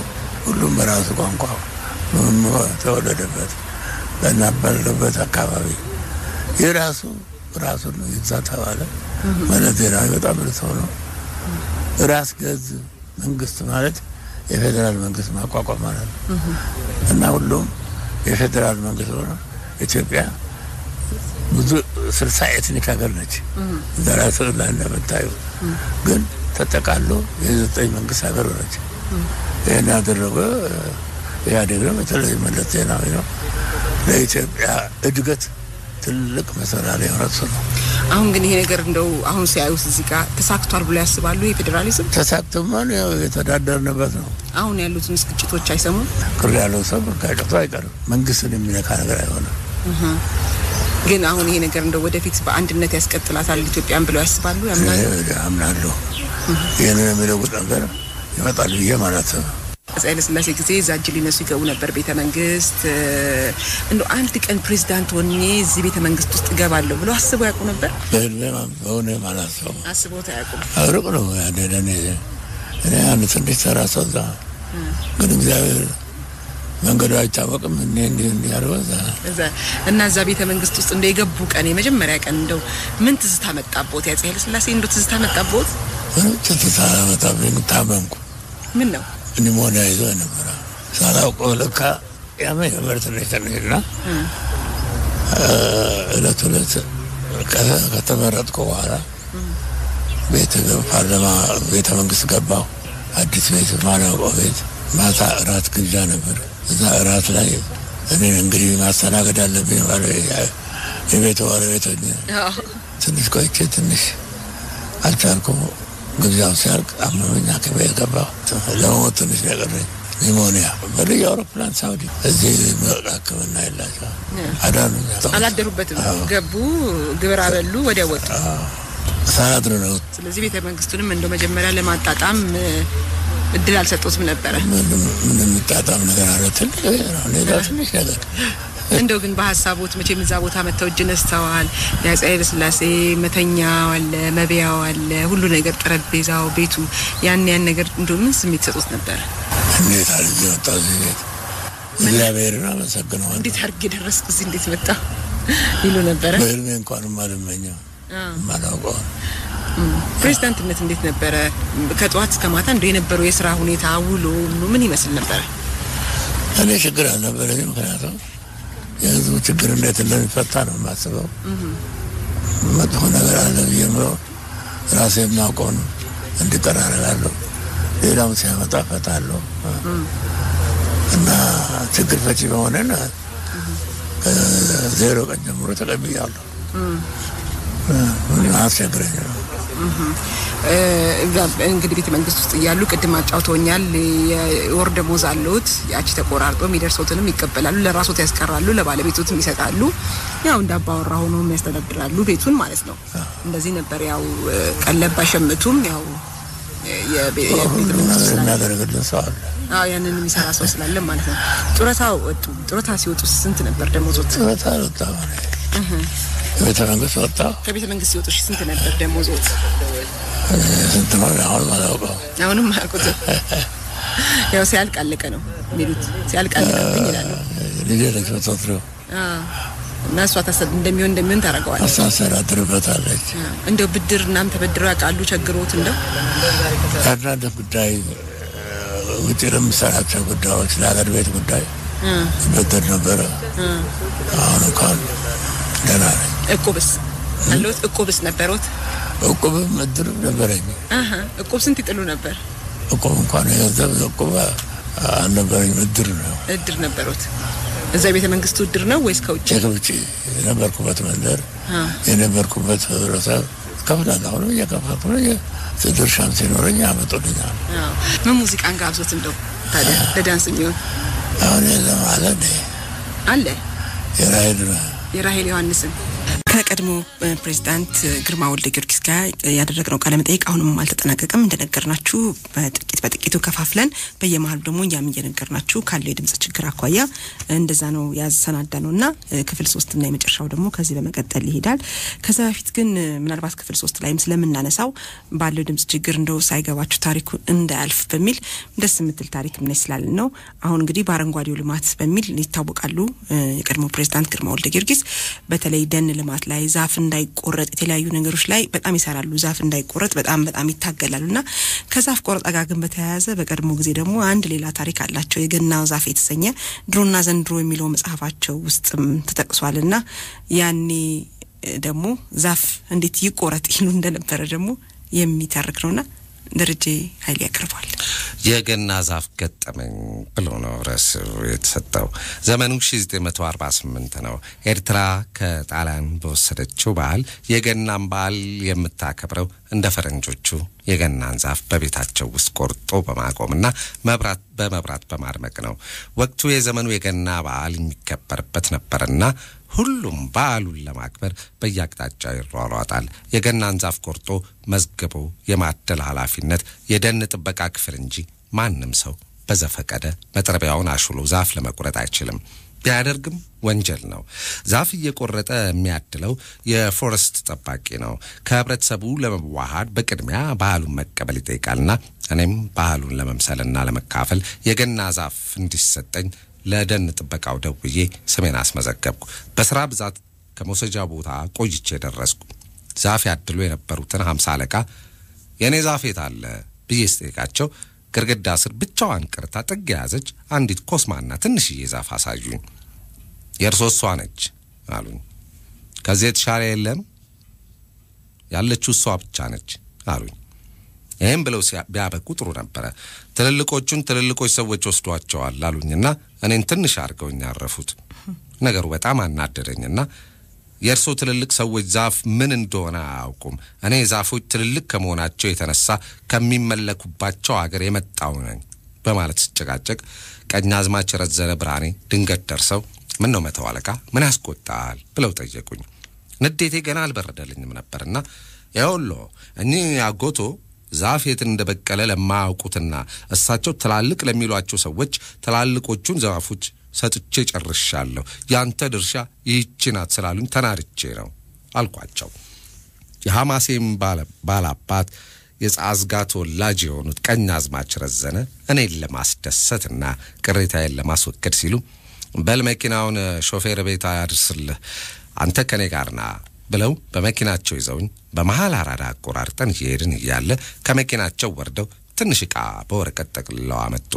መጥረቢያ መሆኑ ነው ለዛፍ መቁረጫ። ጉዟችንን በበለዛ አድርገን ወደፊት ሸመጠጥን። ካዜን ከሚባለው የደን መሬት ስንደርስ መኪናቸውን አቁመው በሉጣና ውቃቢ የወደደውን ትልቅ ዛፍ ምርጥ ቁረጥ ብለው መጥረቢያውን ሰጡኝ። የግብርና ሚኒስቴር ባልደረባ ካልሆነ በስተቀር ዛፍ መቁረጥ ክልክል በሆነበት ሀገር እኛው ግብርናን ተክተን ያውም የመንግስት ባለስልጣን ሆነን ህገወጥ ስራ ሰርተን 2 ዛፎች ለኔና ለሳቸው ይዘን ወደ የቤታችን ተመለስን። ቤት ስደርስ ቆርጠን ካመጣነው ዛፍ የማይተናነስ ሌላ ትልቅ ዛፍ ቤቴ ግርግዳ ስር ተደግፎ ጠበቀኝ። ለካስ 50 አለቃ የኔን ቁጣ ለጓደኛው አጫውቶት ኖሮ በስመ ሞክሼ የክቡር ራስ አንዳርጋቸው መሳይ የዘውድ ተጠሪ ነበሩ። ያነሳቸው ረዳት አቶ ግርማ ሰብሃቱ ናቸው። ጉድ ፈላብኝ ብለው ዛፉን እኛ ቤት ከመድረሳችን በፊት ቤት አድርሰው ጠበቁኝ። በትርፍነት ቤት የጠበቀኝን ዛፍ ላጡ ሌላ መንፈሳዊ ጓደኛችን ሰጥተን ጉዟችንን ወደ ክበብ አደረግን በማለት ይገልጡታል። በጣም ይገርማል። የገና ዛፍ እንግዲህ ያኔ ሰው ለመምሰል ዘመናዊ ለመምሰልም በሚል እንዴት ይደረግ እንደነበረ ነውና አሁን ደግሞ እሳቸው የደን አረንጓዴ ልማት በሚል ደግሞ በጣም ደንን ለመንከባከብ እንዳይቆረጥ ያዳግባብ እንዳይቆረጥ ለማድረግ በጣም እየደከሙና እየለፉ ያሉ ናቸው። ከቀድሞ ፕሬዚዳንት ግርማ ወልደ ጊዮርጊስ ጋር ያደረግነው ቃለም ጠይቅ የመጨረሻው ክፍል ቀጥለን እናሰማቸዋለን። እሺ ቤተ መንግስቱን ለቀቁና ወጡና አንድ አወዛጋቢ ቤት ውስጥ ገቡ። ለህብረተሰቡ አወዛጋቢ አይደለም ውድነቱ ድንጋይ ቤት ትልቅ ፎቅ እዛ ገቡ። አልወደዱትም። እንጂ ቤተሰቦቹ ነው መስዋዕትና ነገር ብቻ ነው። ማያ ሁሉ አለው ገለራ ተስማማኝ። ኪራዩ ደግሞ ከግማሽ ሚሊዮን ብር። ኪራዩ 450 ሺህ ብር አካባቢ ነበር። እሱም ህዝቡን በጣም አስቆጥቶም ነበር፣ አስገርሞም ነበር። አላውቀውም እንደሚል ግን 6 ወር ነው ዛልቆያው። ምን ሰማሁት ነበር ኪራዩ 450 ሺህ ብር ነው ሲባል ምን አሉ? በጣም አንዘም የናኔ ታራቤት ያገር ገብቼ ቤቴ መኖር ተቸለ። እዛው ሶዶ ገብቼ ያው ሳንስ ነበር አገባም ተባርኩ እንግዲህ ተጠቅመ እቺ ቤት አገኘው ዲጋባ ግን ይጨቃጨቁ ነበር። አስወጡኝ ከዚህ ቤት እያሉ አልፈልኩም። ድንኳን ተከየብ ይኖር ይሻላል ነው በጣም ነበር ህዝቡን የገረመው ምክንያቱም ሲጀመር እንደ 450 ሺህ ብር የሚከራይ ቤት አዲስ አበባ ውስጥ አለ ማለት ነው ያለው ህዝቡ ምን ያህል ቤት ምን አይነት ቤት ቢሆን ነው አይጥሩ ቤት ነው ቤት ለኔ እንጂ የኬንያ ኤምባሲዎች በከፊል ተከራይተውታል ያው ለነሱ ከወጡ ነው ገባበት አሁን እንደማ እንዳለበት ጥሩ ነው ቤቱ ከነ ሙሉ ቃው ነበር አው ከነ ሙሉ ቃው ነበር ከነ ሙሉ ቃው ከነ ቀለሙ አረንጓዴ ቤት ጥቁር ቤት ይያለ ከበየክፍሉ አረንጓዴ ክፍል አረንጓዴ ቤት ቢጫ እኔ አረንጓዴ ክፍል የተባለ ማለት ነው ሲያዩት እንደተገረሙ ቤቱ አስተነቆት አዎ እንደዚህ አይነት መኖሩ ገርሞኛል ግን እንደኔ አይሆንም ብለዋል ከዛ ይሄንን ቤት ወደዚህ ቤት መጡ አችን ሰሩልኝ ያቺ ድሮም ነበረች ቢሮና ቤት ይሄ ነው ያ እንግዳ መቀበያና የቤተሰቦች መኖሪያ ነው ከዛ በኋላ ደግሞ ህዝብን በማገናኘት እቺን አዳራሽ ሰራ ለህብረተሰቡ የሚያገለግል ላይብረሪ ሰራ ኮምፒውተር ያለበት ላይብረሪ በሰላም ነው የምኖረው ለራሴ እንግዲህ በጣም አሁን ለአድማጮቻችን ለመግለጽ ያህል ያው ቅድም ገልጬዋለሁ ስንት ካሬ ሜትር ይሆናል ቤት ከ5 ሄክታር አንስ ሰፊ ግቢ ነው ዛፎች አሉበት አበባው ደስ ይላል ግን 10 ሰው የሚኖረው አዎ ያ ቤት ራሱ ያለ ትልቅ ቤት ነው የመንግስት ቤት ነው የኪራይ ቤቶች ቤት ነው መሬቱም መንግስት ነው የመንግስት ነው እሱ ላይ ሰሩበትና አሁን ላይ የግል አይነት አደረኩት እንጂ የመንግስት ነው በጣም ደስ ይላል ግን ከዚህ ጋር ተያይዞ አሁን ለምሳሌ ከርሶ በፊት ዶክተር ነጋሶ ጊዳዳ ነበሩ ቤተ መንግስት ውስጥ ዶክተር ነጋሶ ጊዳዳ ያው ሲወጡ እንደዚሁ የመንግስት ቤት የኪራይ ቤቶች ቤት ገብተው ነበረ ከርሶ ጋር በነበረው ልዩነት ዶክተር ነጋሶ ጊዳዳ ሲወጡ የገቡበት ቤት እንደ አይነት ቤት ነበረ የሚያፈስ ትንሽ ቤት አይደለም እታችን ከዘና ተገበረ አካባቢ ነው ለመስኮቦች መኖሪያ ያሰራል እዛ ነበር የገቡት ከርሶ ጋር እሱ ደግሞ ሲወጡ ደግሞ የነበረው ይላልና ከርሶ ጋር በነበረው ልዩነት ሰው ምንድነው ነበር የተለየው ነገር ለምንድን ነው እሳቸው ሲወጡ እያለን ነበርና እሱ ስለሌለው ያ ስለሳቸው ወጣጥና ስለሳቸው አካሄድ አልጠይቅም አይመለከተኝም የራሴ ነው ከዛ በኋላም ደግሞ ሌላ ፖለቲካ ፓርቲ ውስጥም ስለገቡ ይመስለኛል ወጡ ከዛን ቤት ማለት ነው አይደለ እሳቸው አሁን ሌላ ቦታ ገባዋል ግን አሁን ለምሳሌ እርሱ አሁን ያገለግሉት የነበረው ይሄንን ለርዕሰ ብሔርነት ሰሩት የነበረው ያገለግሉ ነበርና ይሄንን በሚያገለግሉበት ጊዜ መቼም አንድ ፕሬዝዳንት አገሪቱን ነው የሚያገለግለው አይደለ ርዕሰ ብሔር አገሪቱን ነው የሚያገለግለው ከወጣ በኋላ በዛ ፓርቲ ውስጥ ኖረም አልኖረም በፕሬዝዳንትነት የሚያገኘው ልዩ ጥቅም ማግኘት አለበት ተብሎ ይታሰባል የዲሞክራሲ እንደው የበለጠ ነው የሚያገኘው አይደለ እኔ የሰራው ማላገኘው ነው የሰራው ማላገኘው ነው የሚያደርገው የሚሰጡኝ ማለት ለርሶ እኮ ግን በዶክተር ነጋሶ ጊዜ ግን ያ ነገር አንደና ለምን ይባላል አይ ስርዓቱ ለሁላችንም አንድ ነው እርሳቸው ተጠቅመውበታል አልተጠቀሙበትም አላውቅም እንዴ ስርዓቱ መንግስት ራን ርዕሰ ብሔር የሚያደርገው አለ ያን ያደርጋል ርዕሰ ብሔሩም ያስራውን ከለቀቀ በኋላም ሀገርን ያገለግለው ፓርቲስት ኖርም አልኖርም ማግኘት የሚገባው ነገር ማግኘት አለበት ተብሎ ይታሰባል ልክ ነው ግን ያልሆነም ነው ማለት ታሪክ የሚናገረው ምን ነው ስለታቸው ማቆ ነገር የለም ባለፈው ሳምንት ባጋጣሚ ያቀርበናቸው ነበር ሳቸውንም በደራው ጨዋታ ፕሮግራም ላይ በፊት ከዛ የዘራ 16 አመት ቤተ መንግስት ለቀው ወጥተው ቤት ገና የግላ እዛ ቤት ውስጥ መኖር ሲጀምሩ የተደረገ ቃለ መጠይቅ ነው የሥራ ባልደረባ ያደረገውን ቃለ መጠይቅ ባለፈው ቅዳሜ አስተላልፈነው ነበርና እዛ ላይ ሳቸው ሲናገሩትም የሰማሁትን ነገር ነውና ለዚህ ነው ይሄንን ጥያቄ ያነሳውት ዲሞክራሲ ነው እሳቸው እንግዲህ በዛ ሰዓት ላይ ሲወጡ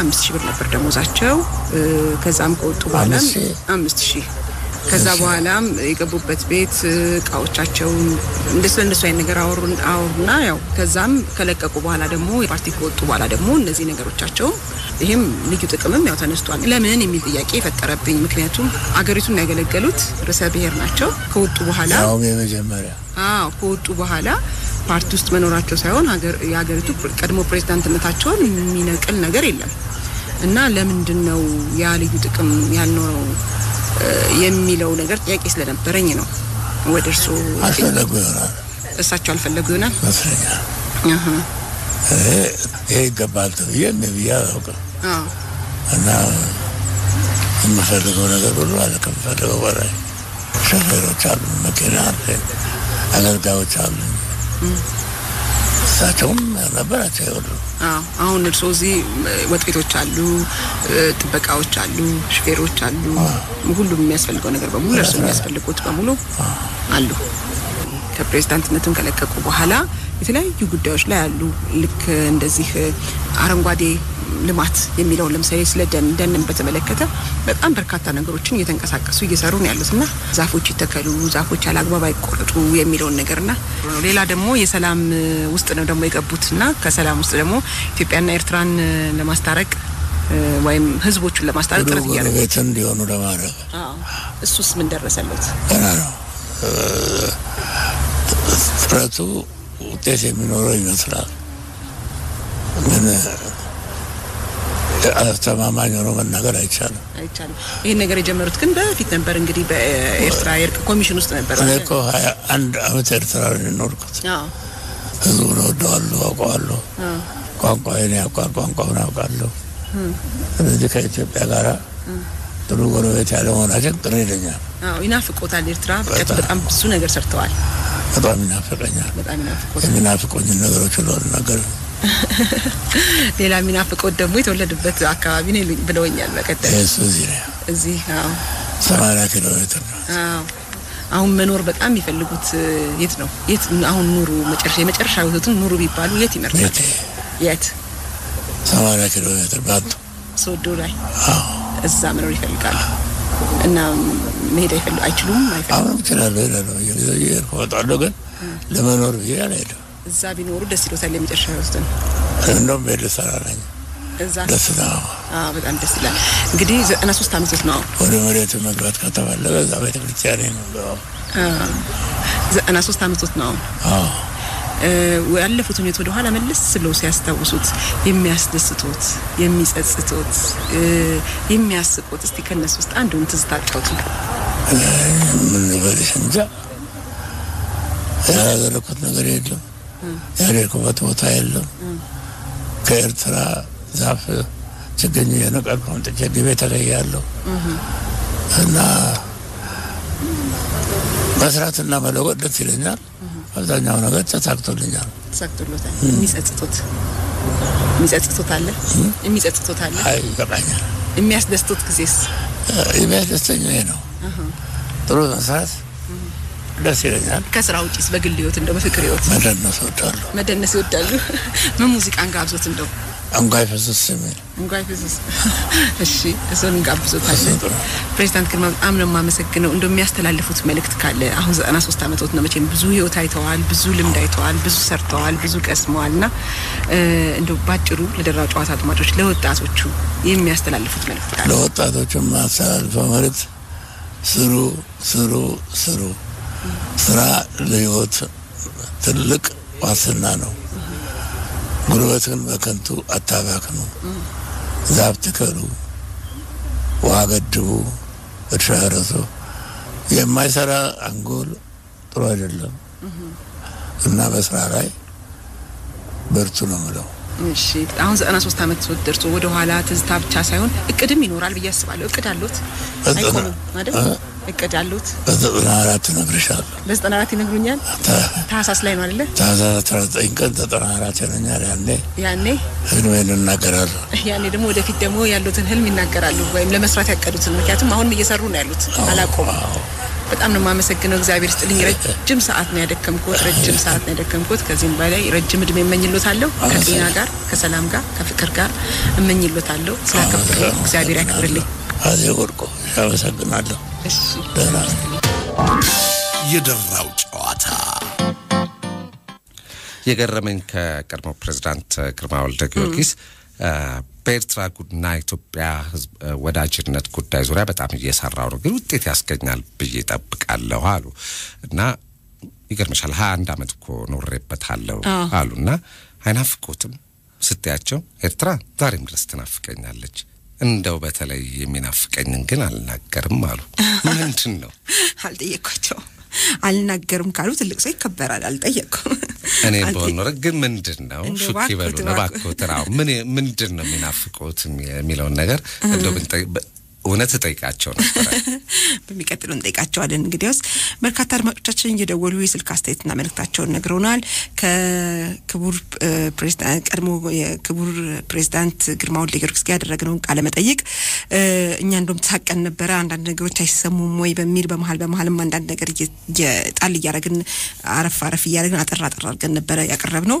ግን እንደዛም ሆኖ ሁሉም ሰው በተለያየ መልኩ ይነካዋልና የሚገራርሙ አስተያየቶች ደርሰውናል ከድር ካዋሬ ሳቹኛል አባቴን ታሪክ አስተዋወሳችሁኝ አባቴ ጦር ሜዳ ሄዶ ነው የሞተው እና ጦር ሜዳ ሲሄድ እኔን ጥሎ መሄድ አልፈለገም ነበርና ክቡር ግርማ ወልደ ጊዮርጊስ ይሄን ሲናገሩ አለቀስኩኝ ብሎ ያለቀሰ ነበር የደወለልን አባቱ ጦር ሜዳ እሱንም ይዘውት ሄደዋል አልሄዱም በሄዱ ደስ ይላቸው ነበር ትተው መሄድ አልፈለጉም ነበር አሉ የክቡር ግርማ ወልደ ጊዮርጊስ አባት ትተው መሄድ አልፈለጉም ነበር ሰክተው አስተያየት ሰጫችን ነው ከዛ ጋር ተጻጽሮ እንደሱ ነው ያለው ይሄን አስተያየት ሰጥቶናል አየለ ፍስሐ ከጎንደርም ረጅም እድሜና ጤና እመኝላቸዋለሁ አዘጋጆቹም በጣም ቆንጆ ፕሮግራም ነው ሙዚቃ ምርጫው ደረጃ ኃይሌ የሚያክል የለም የሚል አስተያየትንም ልኮልናል ሌላኛው ደግሞ ታፈራው ከአዲስ አበባ የሶስት አድማጫችን ናት ባለፈው ሳምንት ቀርቦ የነበረው የክቡር ዶክተር ነጋሶ ጊዳዳን ታሪክ በጣም ወድጄው ነበርና ሳምንቱ ሙሉ ከቤተሰብና ከጓደኛ ጋር ስወያይበት ነበር የከረምኩት የነበረው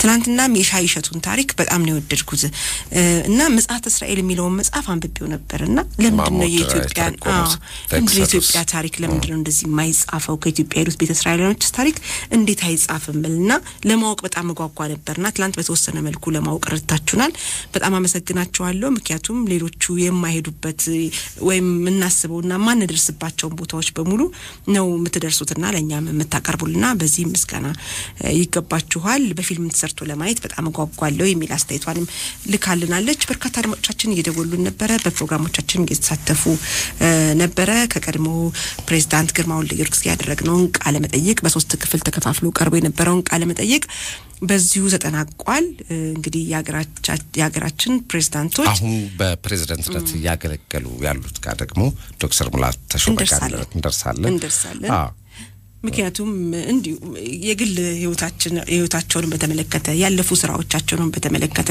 እያነሳን እንደው ምን ይመስላል ባህሪያቸው እንዴት ነው የሚኖሩት እንዴት ነው ምን አይነት ነው ኑሯቸው የሚለውን አይነት ነገር ለማወቅም ለመጫወትም ብዙ ነገሮችን ለመቅሰም እናደርገው ነገር ነውና እንቀጥልበታለን ብለናል የሚቀጥለው ይፍታችን አርብ ለየት ያለ ዝግጅት ይኖራል የቅዳሜው ግን ደግሞ የሚቀጥለው ሳምንት ላይ እዚህ ስቱዲዮአችን ድረስ መንጋብዛቸው አነጋጋሪ ሰው አሉ በጽሁፎቻቸው በስነግጥሞቻቸው በመጻፎቻቸው በሚሰጧቸው ትችቶችና በሚያቀርቧቸው ሐሳቦች እጅግ የሚደነቁ ናቸው ብዙ ሐሳቦቻቸውም ያነጋግራሉ ያከራክራሉ አንድ መጽሐፍ ጽፈዋል መጽሐፉን አንብበን ተገርመንበታልም ተደንቀንበታልም ሳምንት እሳቸውን ዶክተር ናቸው እዚህ ስቱዲዮ እንጋብዛቸዋለን በጣም ሰፊ ነገር እናወራለን አድማጮቻችን አርብ ነው የምናስተዋውቃችሁ ማን እንደሆነው የአርቡን ዝግጅታችን ግን አርብ ራሱ እለቱ ሲደርስ የሚቀርብ ይሆናል እንግዲህ ሙዚቃን ጋብዛቸው